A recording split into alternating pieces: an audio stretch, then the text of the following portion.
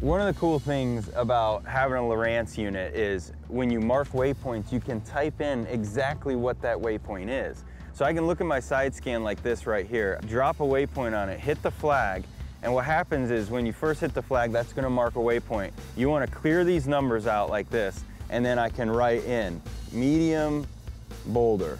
And you can be specific, you know, small boulder, medium, large boulder, you know, rock flat, you know, whatever it is, trees, brush piles, doesn't matter. Hit enter and it types in exactly what it is. I'm Carson, and this is a Midwest Outdoors Tip.